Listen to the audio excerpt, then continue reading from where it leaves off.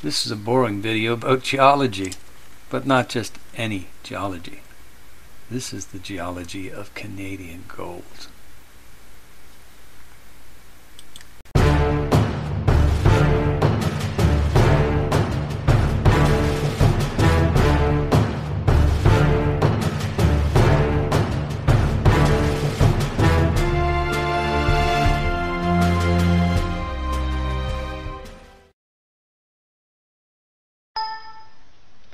Good morning.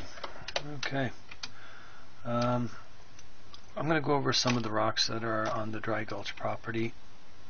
I've got a old map where some of the prospectors from the past looking for gold in the gold veins in the actual rocks.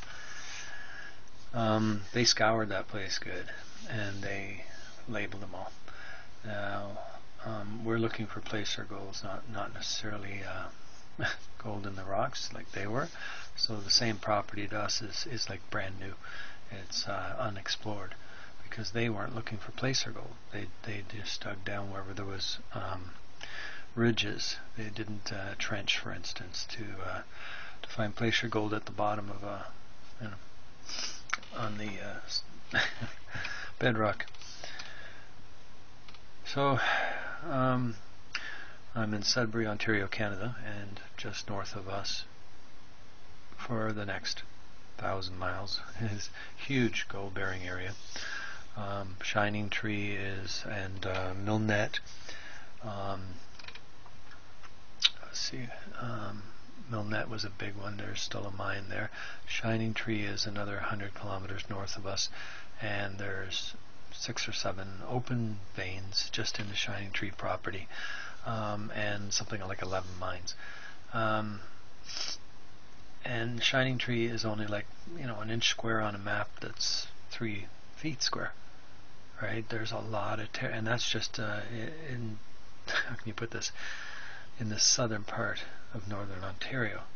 Right? It's not a large piece of property compared to the whole. But there are many other mining companies up there exploring, and they're drilling at a phenomenal rate. They're checking these properties at a phenomenal rate, right? So it just goes to show you there's still gold to be found. Don't let that, the old saying, not all the gold is gone. Don't let that. Here, I tell you what. I'm going to start this out if I can find it. I will read you what a geologist had to say about this area. Okay, this I call the glacial placer deposits north of Dry Gulch. Okay, we're going to read you a little snippet. I'll bring it over here. Okay, stick it up in here. The nature of gold.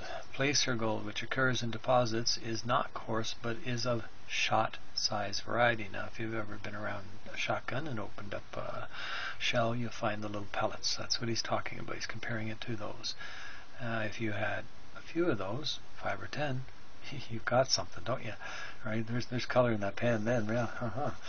Okay, anyway, it is readily concentrated using gravity separation in a medium of water. Okay, it's panned.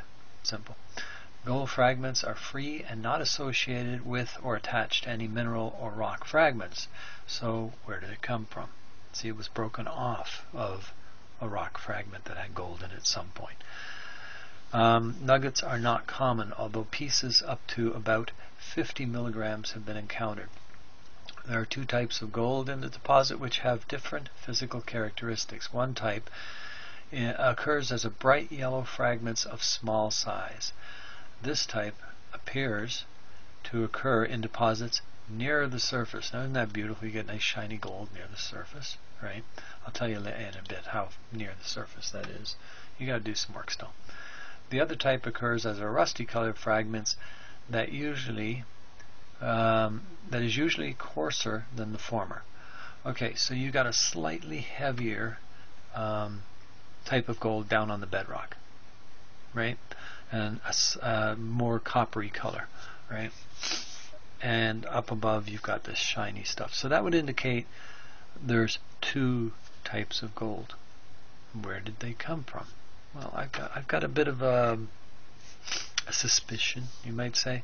It's I've been learning an awful lot about gold for the last roughly 10 years. Okay, and where it's found, what kind of rocks, the States, Canada, all across Canada, parts of Europe, parts of South America.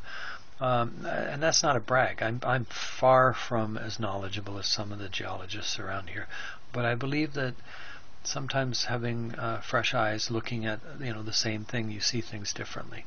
Very recently in Australia, there was a gold mine for sale by a Canadian group from Toronto.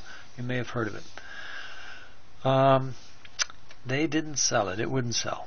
Okay, there was gold there. I mean, they literally got pictures of the gold in the veins, in the quartz. It's that it wasn't enough for any company to really want to go after it. So it was not selling, and they continued working it a little bit. Well, all of a sudden they broke into a vein they didn't know previously was there. And the fella that was on the news said it's about the size of your living room. That in the space of about the size of your living room, they found $15 million worth of gold.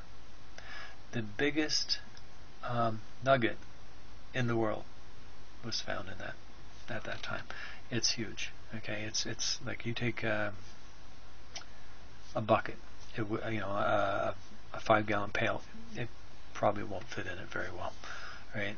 If it does, it's going to be very awkward. It was huge, and they had a couple others similar that were just pulled right out of the rock, right? So, and they now have a suspicion that there's several other living room size deposits further up along that intrusion. Okay, so what's an intrusion?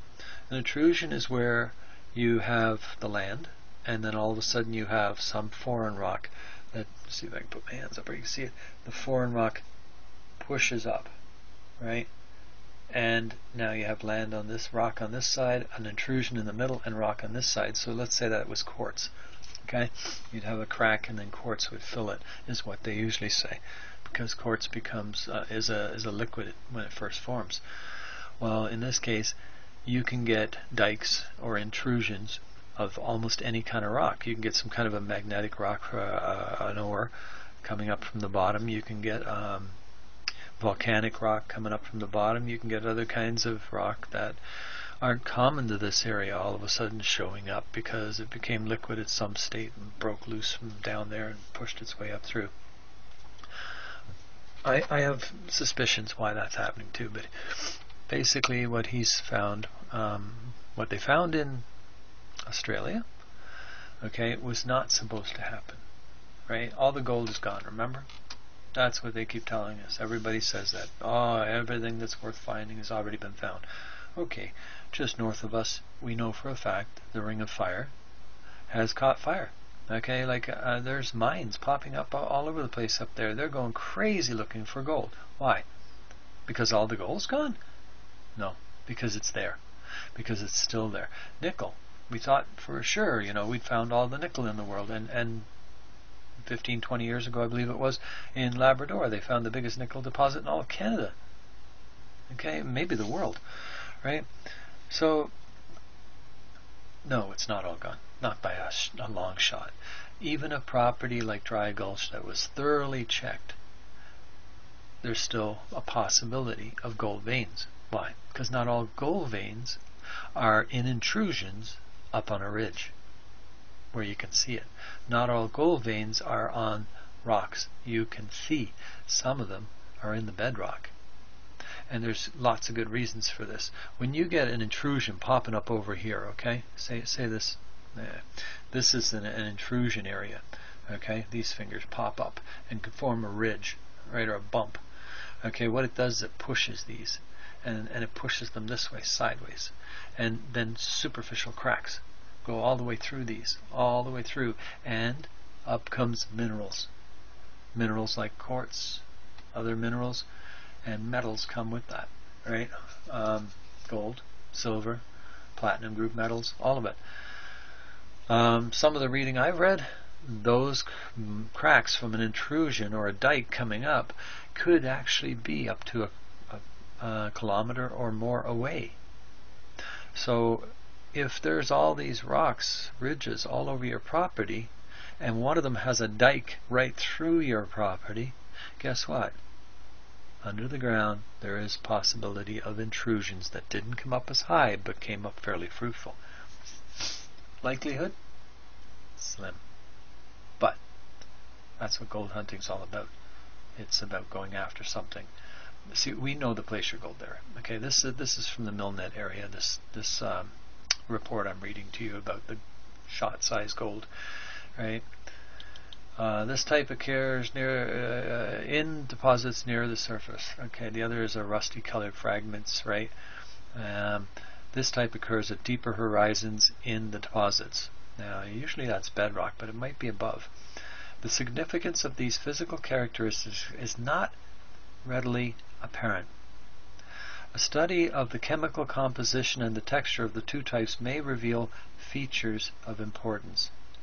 But that I know of, nobody's done that study. Both types of gold are ubiquitous. Okay, now that's an interesting word. What does ubiquitous mean? Ubiquitous throughout. The glacial, fluvial deposits.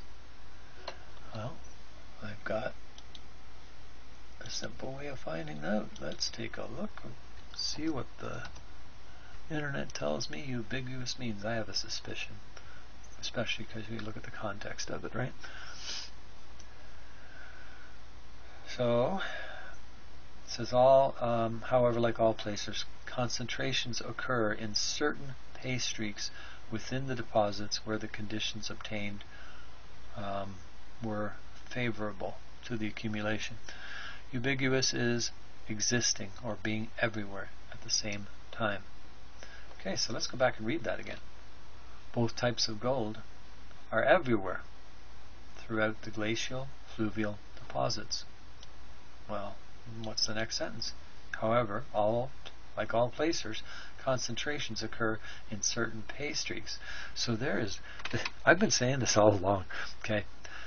For years I've been bugging people. I talk a lot about it. There's gold through all of it. We've invented machines for pulling out fine gold. According to this description, there's shot size gold throughout all of it. And then there's this other gold that's a little more. And it says here that it's throughout all of it. However, just like a placer, you'll get streaks, right? Okay. So you get streaks where it's more dense. That's what he's saying. Okay, I'll reread it just so you know. However, like all placers, concentrations occur in pay streaks within the deposits where the conditions obtained, within the deposits where conditions were favorable to the accumulation and concentration of gold. These pay streaks are narrow and are limited in lateral extent. Okay, so they are, however, repetitive within the glacial fluvial channelways. So you've got gold throughout the whole thing, but you've got concentrations in these pay streaks that just pretty much like anything, okay? But in this case, you're being told that there's a lot more gold in the ground, and north of here, all the way up, no wonder. There are so many mines up there, and Shining Tree property, like I said, is only a tiny little thing on a huge map, okay? There's a lot of land north of Dry Gulch that is going to be amazingly covered, just like Shining Tree, in open gold sitting on the surface, okay? And people think, oh no, that's like it's all been found. No. The prospectors tended to be looking at sulfides and minerals that they can see on the surface. They can't strip the whole of the north. But just to show you, there was another mine, I can't remember the name of it. I watched a video on it 3 or 4 years ago, and the video is already a couple years old. And these two fellows, one of them flew in his plane and went down on the ice, and another one walked in, and they met these two prospectors. Now this was, you had to do things the way they used to do it. You had to get out there and actually mark your property. So these two boys bumped into each other, had a little chit chat, and decided to go in on this together because they both had been surmising what the area is like, and they both surmised the same thing. There's gold there. It just hasn't been found. There was volcanic gold there in northern Ontario. It just had not been found. Guess what? They were right. And they drilled something like 75 boreholes, and they were about to shut it down when number 75 hit a vein so rich that instantly millions and millions of dollars were spent on putting up a mine, and that mine is still going today. So I just wish I could remember the name, but I'm sorry about that. The point, though, don't discount any piece of land until it has been 100% checked. Right? That's all there is to it. Until somebody goes and looks, how can you say it's not there? Okay, so what else? The origin of the placer gold concentrations in this glacial-fluvial deposits in the map area map area is north of here, right? Can probably be related to 4 important factors. In the case of the map area, there are 2 main features which distinguish it from glacial Precambrian as a whole. There are the existence of pre-glacial north-south valley, which no doubt marked a river, and which controlled ice movements and drainage to a marked degree. I agree.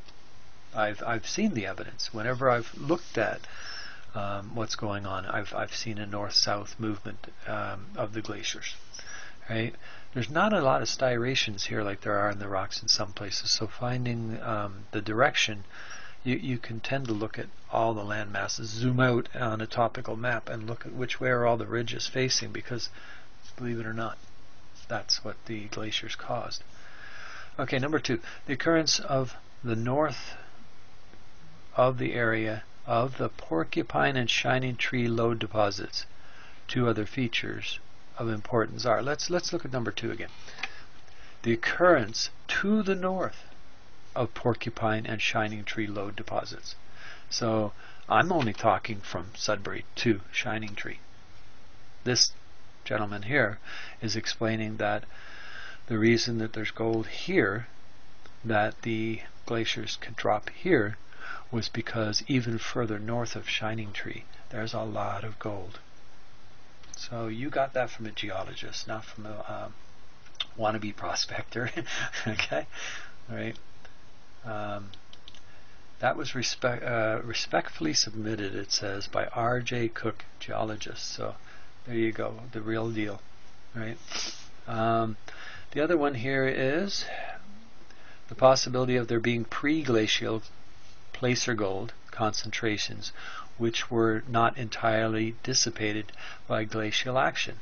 Well, I was explaining that at the beginning of the when glaciers go south and they come up against a ridge, they're carrying a lot of the materials, and that materials get scraped off. It stays here, okay? And then they go over and they go down and they drop even more on the lee side. And then on the when they go down, take everything that they are still carrying that they can take with them, because there's different layers in the glacier. It's not all one layer.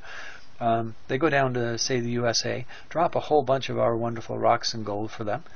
Really nice of us. We're Canadian. I like the U.S. Okay, so anyway, back comes the glacier as it's melting, and it drops stuff all the way along, strips at the top of the ridge, drops stuff again. So you got 2 layers right there. Right? It's going to pile up several feet high. Wonderful, wonderful. So yeah, like I said, I have my ideas on how this gold got there. Well, this guy's explaining that it is there, and what he believes, where it came from, and he believes it was moved by glaciers, and some of it was pre-glacial. Well, where did pre-glacial get from? How did that spread? I'm not sure. Could it have been a flood? For those of us who read the Bible, it could have been a flood. For those of us that haven't, I don't know. We weren't there, so I don't have anybody else's writing. I have this gentleman's writing about the gold that's currently north of me, And I believe that. I have the Bible which says there was a flood. I personally believe it. You may not. Okay, we're not going to argue over that. What I'm saying is it would be a great way to circulate gold around, to spread it all over. Okay, even better than the trails that we get from these glaciers. Okay, because there's many layers and it's separated, disseminated differently. There you go. Okay. So the possibility of there being pre-glacial gold concentrations which were not entirely dissipated by glacial action. I believe that. The concentrating powers of the torrential glacial streams. The fact that the flow of the glacial streams was more or less confined to pre-existing valleys between rock prominences could have been of prime importance, affecting concentration in the map area. Okay, that could be too. You've got, different layers. He's not 100% sure how it happened, but it could be. The glaciers did it. Or, before the glaciers, the flood. Right? If you don't like the flood, you're anti-biblical. Think of it this way. A flood. Okay? Not all floods are global. But, okay. So, now that's what that gentleman has to say. So there you go. If you are anywhere from Sudbury, looking north, you can go through any river you want. You're going to find glacial gold. And if you can get further north in the glaciers, north of Timmins and Shining Tree and all these places, right, there's gold up there.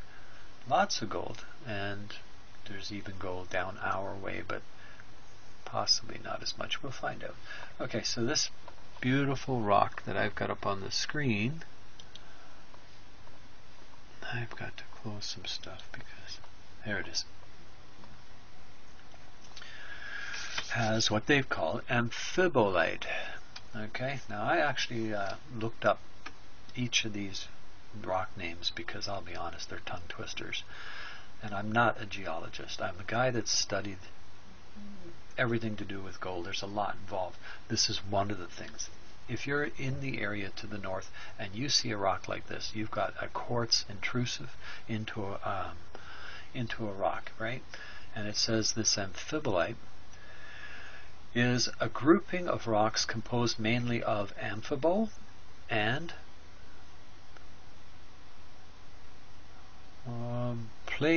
geoclase, feldspars, with little or no quartz.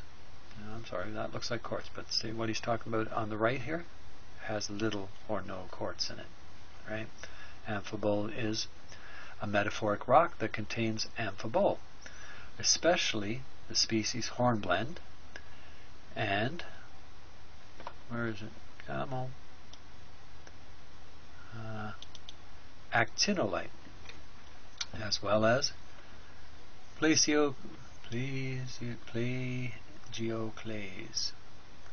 Okay, so that's what's in this dark side right here. Okay. Most of these rocks I did find from local sources, like pictures online from local sources. Some of them you'll actually see on the picture, the website or person, right? I'm not claiming these images are mine by any means. When you don't see it, it's because it was, Wikipedia, it was a free image, Okay, this is biotite. All right. Excuse me. Biotite is a name used for a large group of black mica minerals that are commonly found in igneous and metamorphic rocks. These include annite, phlogopite, cider, this is a weird one, siderophyllite. Siderophyllite. Isn't that something, eh? There's this one, phlogopite. Phlogopite. This one, fluoranite.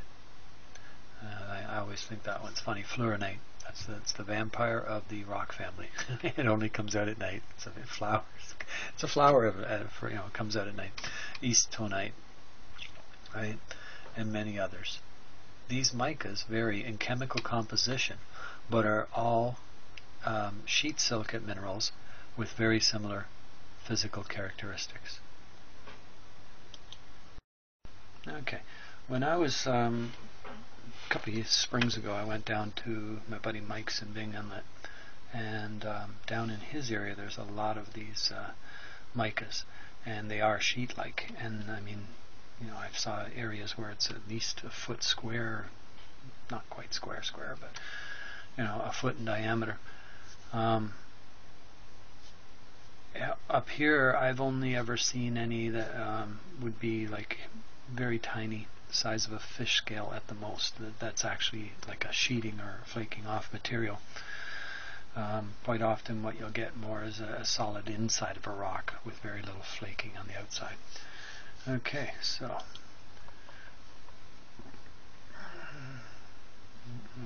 next one. This is Breccia. Now it's Breccia. Consisting of angular fragments of rock, breccia may form from scree or broken rocks. Screes, broken rocks, okay, at the bottom of cliffs, right? Broken rocks, mud, all that stuff. Scree, it's garbage rocks, okay? Okay, so that's it for today. Like I was saying throughout this, there's still a lot of gold to be found out there. It's where you look, and taking the time to learn about the area you're hunting in, whether you're panning or elsewise, and how it's done. There's so much online on YouTube. It's amazing. And I always look at it as though the goal's on the bottom. So let's get down to it. It's that simple. Hope you can get there too. And if not, join myself, Mike, and Dustin while we do it. Okay, take care, guys.